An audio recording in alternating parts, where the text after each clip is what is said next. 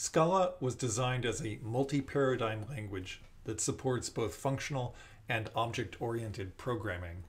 Its historical roots come from Java and from functional languages like ML. It's originally designed to be a scalable language which allows the libraries to extend the language in non-trivial ways by adding new built-in types, new control structures, and other interesting goodies. It compiles to the Java virtual machine and allows interoperability between Java and Scala. And it's become quite popular, both for distributed systems programming and for data science. Significantly, Twitter has adopted Scala, and Apache as well in the data science realm. There's a Chicago meetup for Scala, which you should check out. Scala has a read-eval print loop like scheme, so you can just type things in and they come right out, and you can type in the kinds of things you expect. But it's interesting to try typing in expressions that actually make non-trivial use of Java's libraries. Let me just type this one in. So I'll go to the Scala read-eval print loop and type this in. Let's see what happened here. I created a variable called dir, which is a file in Java's using Java's file type. Then from that file, I'm going to call the list files function, which will give me a list of files. And now I'm filtering that based on some criteria. So I want to know, is it a directory? And does the name start with C? And so listing out those things, it appears I have 3 of them in my current temp folder, which are listed there. In Scala, everything is an object. So the number 5, just an object. You can invoke methods on these. And the interesting thing is that there's not really a distinction between operators and methods or functions in Scala. Operators are just treated like any other method. And in addition to the sort of things you expect on integers in Java, Scala gives you some additional methods that you can use, such as max and so on and so forth. A beautiful thing in the language is that there is really no distinction between a method and a binary operator. Anytime you have an expression that with a method that takes only one argument, you can write that expression without putting the dot and the parenthesis. So 5 plus 6 is the same as 5 dot plus open paren 6. Scala is a statically typed language. This program is rejected by the compiler. The REPL, in addition, will print out type information as you go. So we've seen here this variable declared is actually a file. There's a large type hierarchy in Scala, but the important thing for you to know right now is simply that Java's object type matches a type in Scala called AnyRef. So there are primitive types in Java that map to primitive types in Scala, reference types in Java map to reference types in Scala, and then the object type has this universal type. Let me just show you one other feature of this type hierarchy, which is interesting. So if you know in Java, the base types and the object types are completely separate. And so it's impossible to write a function that works over either a base type or an object type. You have to pick. And so Java does auto boxing and unboxing in order to get around that. It converts int to integer, and therefore you can put in integer into a list and things like that. This can be a little bit awkward. Scala improves on this by adding a type called any, which is either a base type or an object type. So it unifies those two types. Like most of the languages you're familiar with, Scala includes mutable variables. Mutable variables in Java are declared with their type as they are in C. And in Scala, there's not much difference except the type information is optional. Scala will infer it as do recent versions of Java. For immutable variables, Java has a notion of final variable, which you can write down if you want, and Java actually enforces that final variables don't get changed, mostly. C has a similar notion of const, but of course, as with all things in C, this is very easy to get around. Instead, Scala treats mutable and immutable variables at equal status. Their immutable variables are not second-class citizens like you might see them in Java or C. So the word val indicates an immutable variable. We can declare a val here and initialize it. And you can see here the REPL will print out that I have the value x, which is a string, and it is assigned the value dog. If you type in an expression in Scala without assigning a variable, then Scala will create a variable for you to hold the temporary value from that expression, here called res13. It's just like I had declared it so I could actually print out, for example, res13 concatenated with x, and I get dog out. Scala is expression oriented, and you remember we showed you C's comma expressions and schemes begin expressions. These are sequences of expressions where the first n-1 expressions are executed for side effect, and the return value is the value of the last expression. Well, this happens in scheme as well, and in Scala as well. And in Scala, we write them with curly braces. So between curly braces in Scala and separated with semicolons, we can have a sequence of expressions that are executed for side effect where the value of the expression is the final thing written. So the semicolons are actually optional. They're typically left out because we can use new lines to indicate the semicolon. Methods in Scala require type annotations for parameters. I can do that, and now I can invoke plus on, say, a couple numbers and get a result.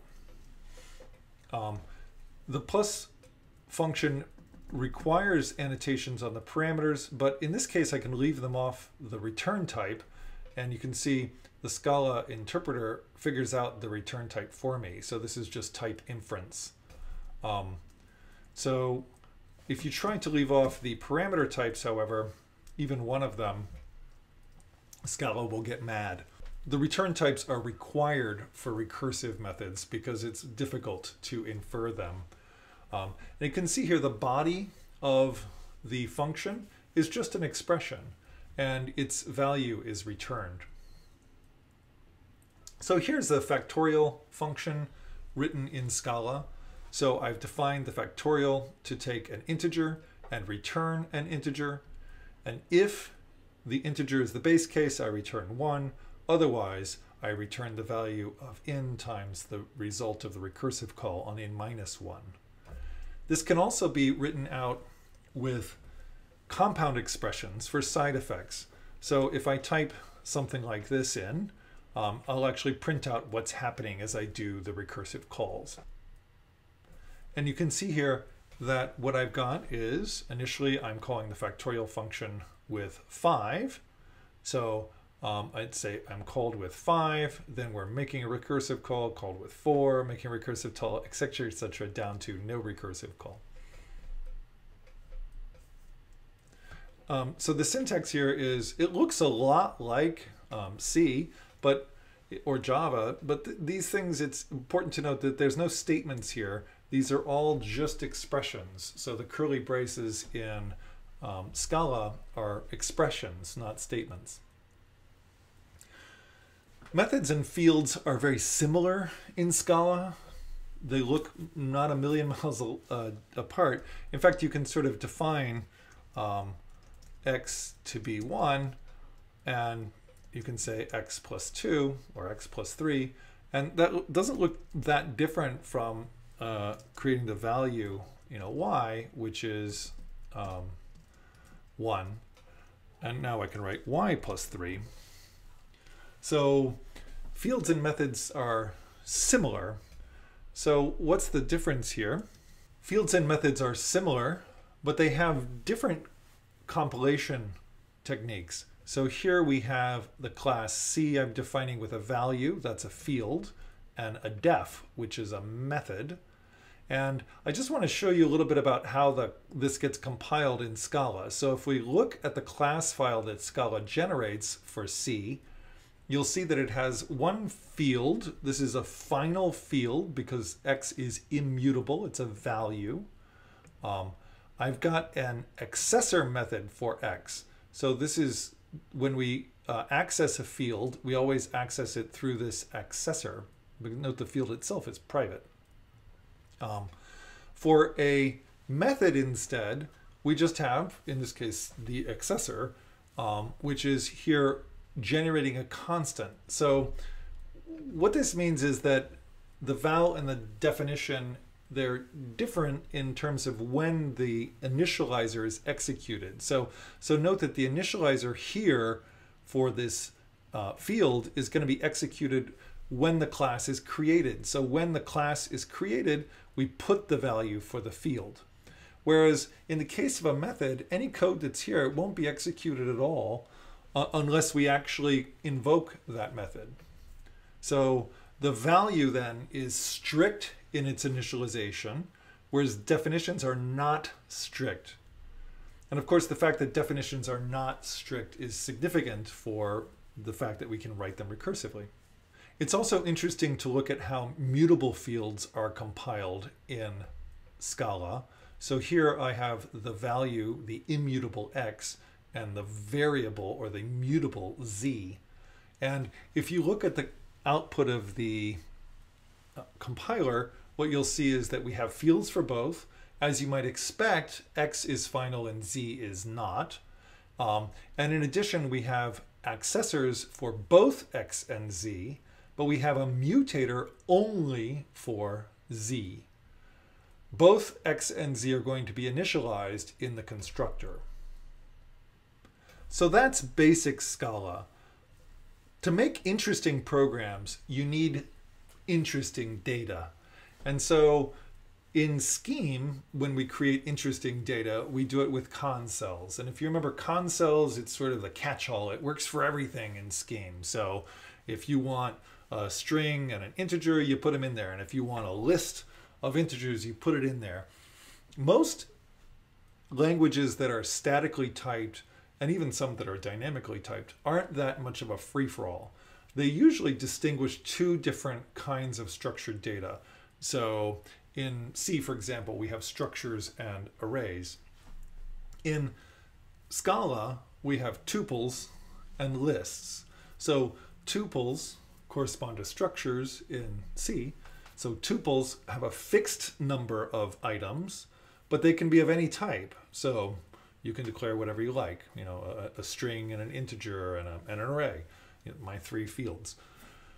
Lists have a variable number of items, so we don't know how many there are, but we usually know something about their type. So we're going to require that they all have some shared type, so they're homogeneous in some sort. In Scala, we have variants here for immutable and mutable types. And Scala significantly has a feature called pattern matching, which allows us to interrogate or look into structured data in a fairly straightforward way. So the mutable types of Scala, and in fact, Scala's entire collections hierarchy is quite large. So you can click here and check out a little bit about Scala's collections. But for now, we're going to be mostly drilling into the immutable side of the collections hierarchy. There is a whole mutable side there, but these are completely separate. So unlike Java, where immutable things are simply mutable ones where they've taken certain methods away from you, Scala has two completely separate type hierarchies for the mutable and immutable structures. In addition, you've got any other kind of list classes you might want to have, such as those in Java, or you could import your own. Scala does also support native Java arrays through its array types. One thing that can be confusing in terminology is the distinction between a field and the data that the field refers to. This gets particularly confusing with mutability. So I may have a mutable field and immutable data, or vice versa. Let me just show you an example. Here's in Java a mutable linked list. So the list type in Java is mutable, and therefore I can add things into the list, no problems, and the list can change over time. But in this case, I declared the field XS to be final, and therefore if I attempt to reassign that field, I'll get an error. So this is an illegal reassignment. So that's a mutable structure that's referred to by an immutable variable or field. In Scala, we can express the opposite, which is an immutable linked list with a variable reference. You can also do this in Java, but I've chosen, it's easier in Scala. Scala has genuinely immutable lists. So here is a list, 456. You cannot change this list. It's impossible. But you can put something in front of the list, create a new console in front of the existing list, and then reassign the variable. So the variable can be reassigned, but you can't mutate the list itself. So this list, this is the way you would actually try to reassign location 1, where the 5 is. This is an attempt to get the list 476. It's not going to work in Scala because these lists are immutable. You're not allowed to change them. Okay, so let's look at tuple types first, and then we'll look at list types, and then we'll look at functions over these. So immutable tuples in Scala are pretty straightforward. Here's a pair. The pair has 2 values in it, 5 and hello. And the structure of the type sort of mirrors the structure of the value. So you can see here, as many elements as I have in the tuple, I will have in the type of that tuple. In addition, it's really straightforward to get out things from a tuple. So this is how you build a tuple, just with parentheses and commas. To tear things out of the tuple, you just use these field accessors. So this accesses the first element, that'll be 5, and of course there's a corresponding .2 to get the second one.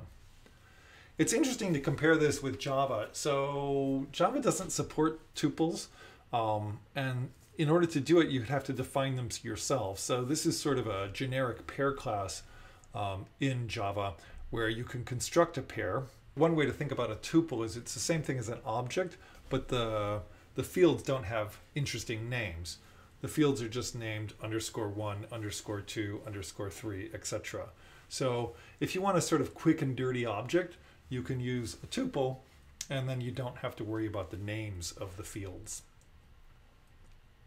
With tuples, I can use pattern matching to get the values out. So here's a function a, which takes a pair of integers and matches on them. So what it does is it takes the 2 integers and then adds them together.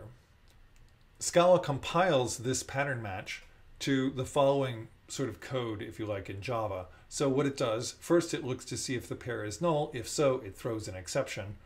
Otherwise, it grabs the first element and the second element. It puts them into the variable names that you've chosen here, in this case x and y, and then it just executes the body of the match.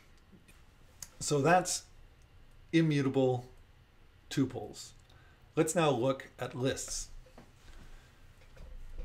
In Scheme, we had linked lists built with concells. So for example, I could define the list with 11, 21, 31, 41 as follows here. In Scala, we use an infix operator instead of the word cons. It's pronounced cons. So this is the cons operator in Scala. It's just used quite commonly, and so we don't use the characters, we use the double colon. It's a method of the list class, and it's unusually right associative. So in this case, when I write 41 double colon nil, in that case, the method is actually coming from nil. So this is nil invoking the method on 41. In other words, if I write nil dot double colon 41, right, I get the list with 41. In its infix form, we write it this way.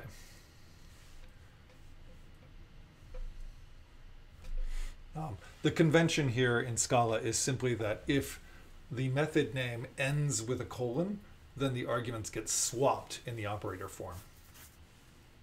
All right, so here we're building up the list with 11, 21, 31, 41, and nil, and that will build up this structure here.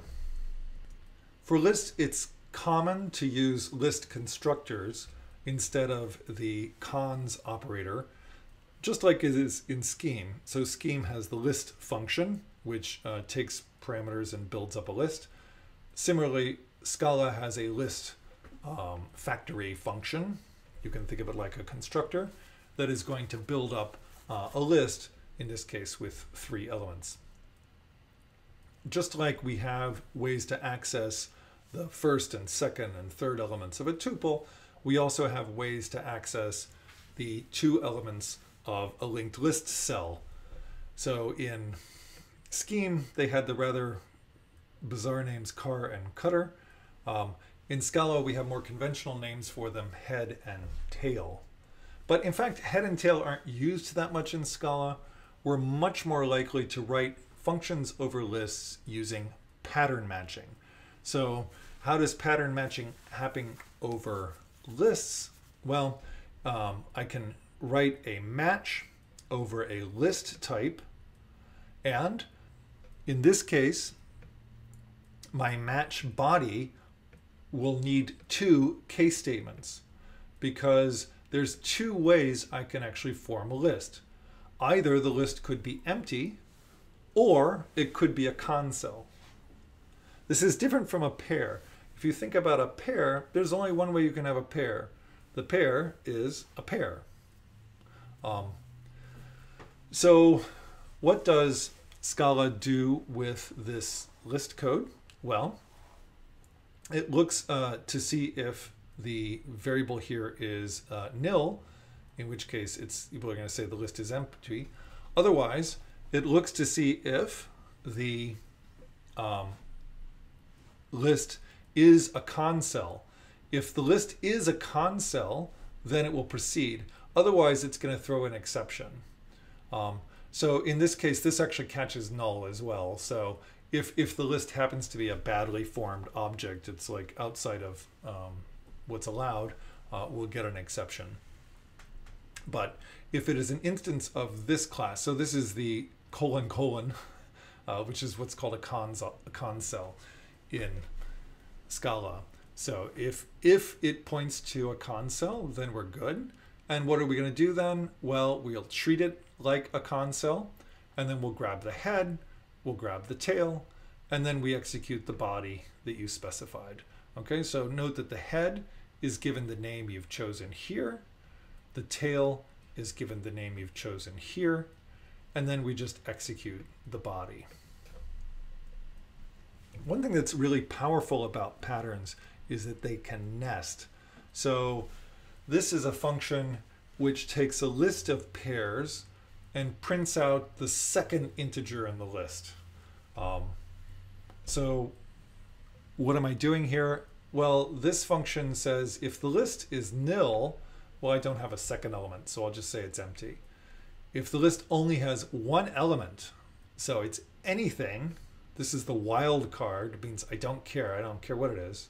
So anything followed by nil, that means I only have 1 console, so it's 1 console with nil following. This is already a nested pattern because the double colon here is matching a console, and the nil is specifying what the value of the second element of the console is. So if I have this kind of structure, then I can say the list has 1 element. So what does 2-element list look like? Well, I'll have something in front of my pair in front of the rest of the list. Now the rest of the list here might be nil. It might be a whole bunch of stuff. We don't know, we don't care. Because all I'm caring about here is the second integer. So in the second element, I can further deconstruct that to get the first element out. Don't care about the second one. And this is one of the many ways to format output in Scala. Here I'm doing what's called a string interpolation. This dollar with curly braces allows you to identify a term that will get substituted into the string. So this is fun to run. Let's actually run it and see what we get out. Yeah, and in fact, you can see the second int is 21. Like anything new, pattern matching may take a little bit of time to get used to, but once you get used to it, it really does improve readability. Here's the same code written out with accessors instead of pattern matching. And so the one that I want to drill in on though is this. So this is on excess, take the tail, then the head, then the first element. So this is the kind of thing that I personally may get lost on. So whereas I think the version in the pattern match is much easier to read. So here I'm taking the second element and it's the first part of the pair. So getting this right, it tends to be quite error prone if you're doing this kind of nested access. So let's write some simple functions over lists using pattern matching. The first one I'll write is called isEmpty. What does it do? Well, it takes a list and returns a Boolean. So what are we going to look at? Well, we're going to see on the list, is it nil or is it a console? If it's nil, let's return true. If it's a console, we return false, because if there's a console there, then the list is not empty. Let's try to write the head function. So what is the head function going to look like? Well, I'm going to take a list and return the first element of it. So I need to do a match. Well, the case that I'm interested in is the console. So let's suppose I have a console and I'll name the things y and ys. So if I have that case, and I need to write the case word here. So if in this case, what I want to do is just return y. So that's kind of what I want. Let's run this in Scala and see what happens. And you'll get a notice here, which is it's actually giving us a warning that the match may not be exhaustive. And in particular, it fails on nil. That's a great thing for us to get because it means that we're missing a case. So this is not what we want. You can see what actually happens if I run this code on nil. So what's the head of nil? Oh, I get something quite terrible. And it's an exception on this list. So what would I like to do instead? Well, I probably don't have a better choice, but I could at least note that I'm actually meaning to do this. So I could actually use a more meaningful exception. So the one I'll use is what's called a no such element exception. That's a much better error message for a user to get than null pointer exception or whatever it is, a match error, which doesn't mean anything to the user. Similarly with tail, what we do is we simply return the tail of the list. So this gets the first element, this gets the second element. So what I've just done is written some functions that are accepting lists as arguments. This is a little bit different than the built-in methods, which instead you invoke using this dot notation. So the head method is a method of the list class, where what I've just written is just a method of my own class, and I've written it to take a list as a parameter. So just be aware of this. When we're writing stuff in class, we'll typically write them as this kind of method that takes the list as an argument, whereas the built-in ones are all built in. Things get exciting when we start writing loops, and imperative programs are always oriented around mutability And therefore, what they typically do is loop over and change the state until the state gets to a certain point where they stop. When we're writing functionally, we typically try to deprecate as much as possible the mutability. And that means looping doesn't make any sense, because if I'm not changing the state, well, how can I loop? I'll never stop. I'll either never start or I'll never stop. So what do we do instead? Well, we emphasize recursive programming, where we invoke with new parameters over and over again until the parameters actually change. We don't have to mutate anything locally. And what this means is that when we're programming in a functional language, we need to have really good implementations of method calls and recursive functions. All right, so let's look at a prototypical recursive function over lists, which is the length function. So what is the length function going to do? Well, it takes a list and it's going to match on that list. If the list is empty, we return 0. Otherwise, if we have a console, then we want to return 1 plus the length of the tail. Okay, so this is a typical way to write the length function using pattern matching. Before I move on, let's do a few optimizations of this. One thing you notice is that the length function actually doesn't depend upon the type of its argument at all. So we'd really like this length function to work for any kind of list. We can do that by using what's called generic parameters. So here I have a type parameter x. This is always put before the value parameter for the function. This function will work for any type x. So the way you read this is the length says for any x, give me a list of x and I'll give you an int.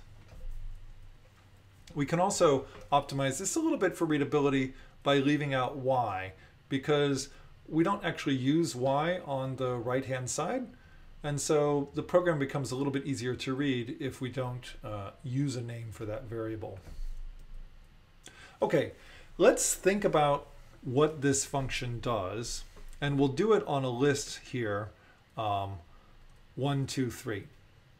So what's happening here is that when I execute the length function on this list, what I'm really executing it on is the list 1, 2, 3, which is constructed from the list factory method. So it has 3 concells, 1, 2, and 3, and you could sort of draw out what that looks like. So we have 3 cells, 1, 2, 3.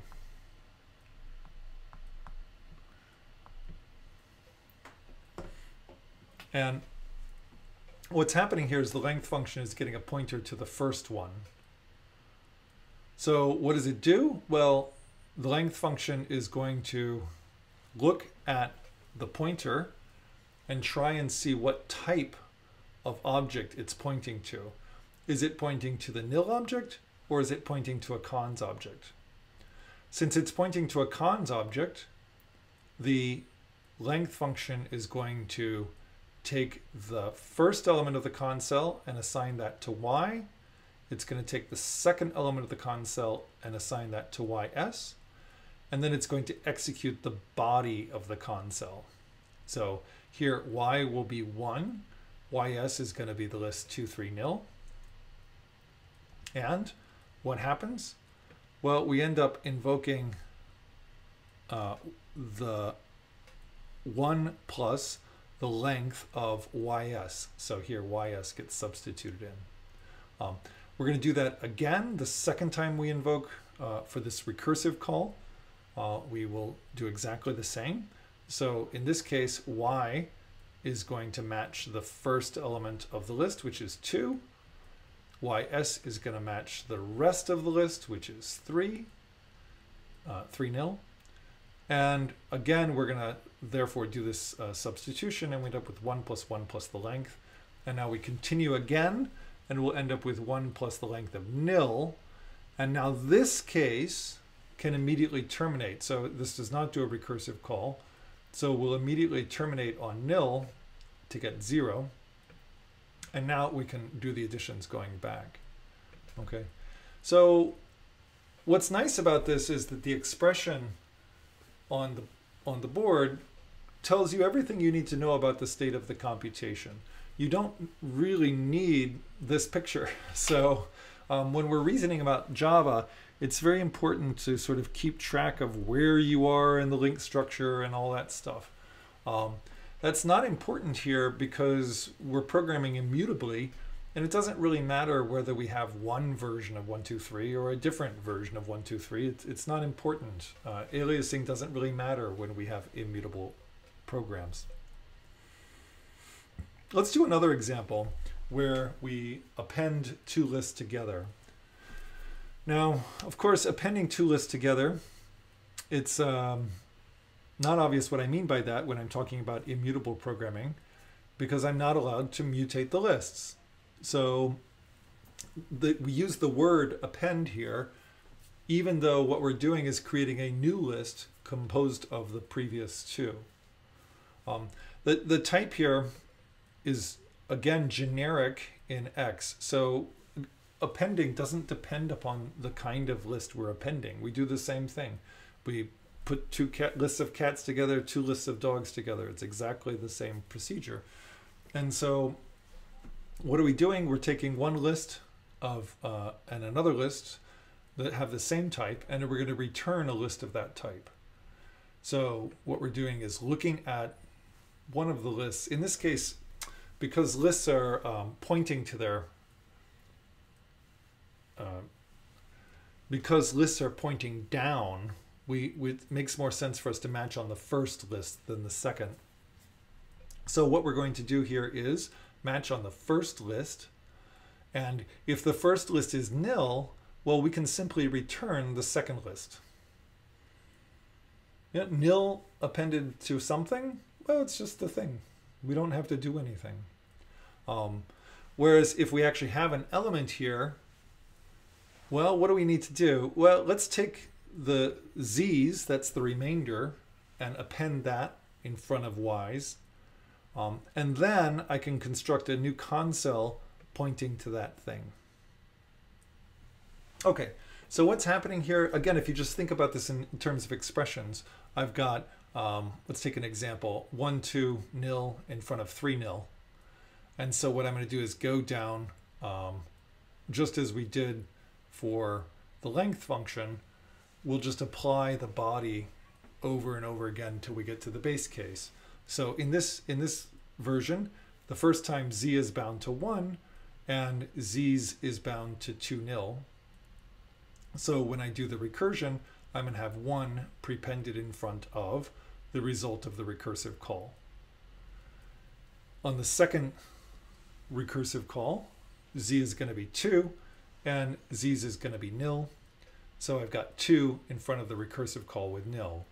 Now the recursive call with nil immediately returns, and so we'll end up with 1, 2, 3. And so at that point, everything's just going to return, and we've built the thing that we wanted.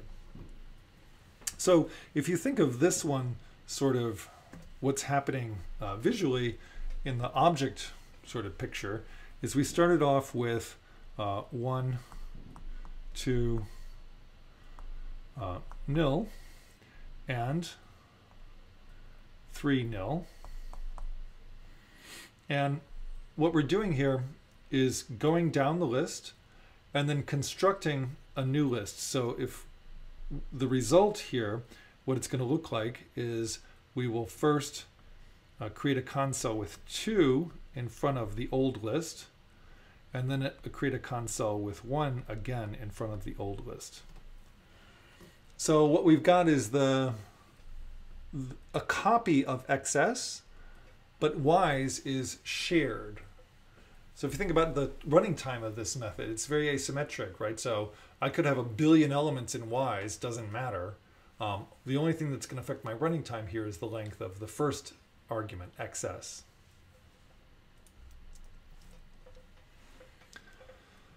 So the consoles are created for 1 and 2, but the console for 3, nil is reused. All right. So what we're doing here is joining two lists with this append function, and it's returning a new list, not changing either of the existing two. And the second list is going to be shared now. So what we've done is we've created a new sort of entry point into the second list. So we had our two lists originally, and now we have this third list, which is sort of joined on or sort of glommed on to the one of them. All right. And one thing that's really nice about thinking about functional programs in an immutable world is all you need to know to understand what's going on is the expression. You don't need to think about this kind of picture. You really don't. But I'm drawing it up here just because I think it's helpful, but it's really not necessary to understand what's happening. All right, so this is very similar to what we would write in Scheme. The syntax is different, but the effect is the same. All right, so in Scheme, we just check if excess is nil. If it is, we return y's. Otherwise, we do a cons of the car, and then the recursive call on the cutter. The built-in function in Scala for appending is got the catchy name triple colon.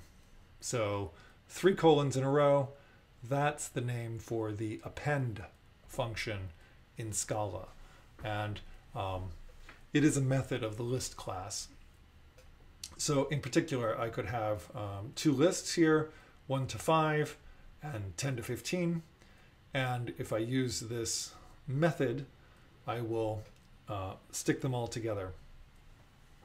So again, it's worth maybe thinking about this, that this method also ends in a colon. So it corresponds to running the triple colon method on the first argument. So that's the method call version of that. So remember, if a method name ends with a colon, then the arguments are sort of swapped in the infix or operator form.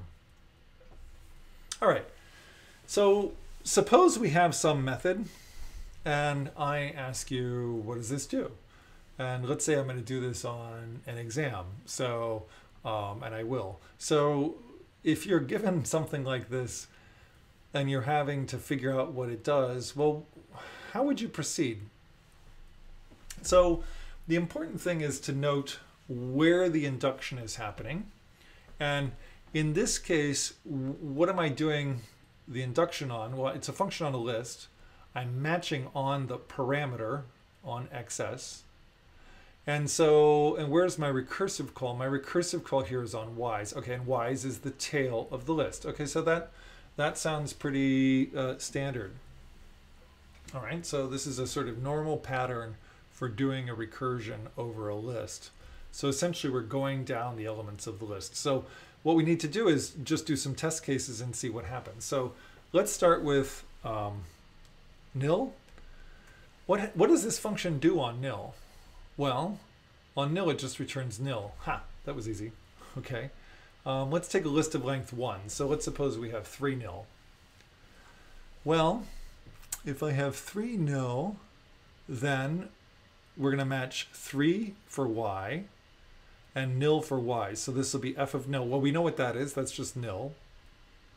And what are we doing over here? We have the list 3. So nil, and now we're going to call this append method on list of 3. So list of 3 with nil in front, well, that's just going to be list of 3. Okay, what about on the list 2, 3? Well, we're going to end up invoking, in this case, f on 3 nil. So again, we've got a console in the front. So we'll run f on the tail, which is 3 nil. And then we'll call the append method with the second argument being, in this case, the list of 2. So we end up with 2 over there. Okay, well, we already know what f does on this. It's just going to return the list 3. So now we have the list 3 with the list 2, and that's going to give us 3, 2. Maybe you can already guess what this is doing, but let's do one more case. So if I have 1, 2, 3, well, now I'm going to call f on 2, 3 nil, and I'm going to append list 1. And of course, we know what this is already. We've already just solved it. So f of 2, 3 is just 3, 2. And now we're going to end up with appending 1 to that, and we end up with the list 3, 2, 1. Aha! This is the reverse function. Yay! So this is the way you should proceed whenever anyone asks you, what does this function do? That's how to figure it out.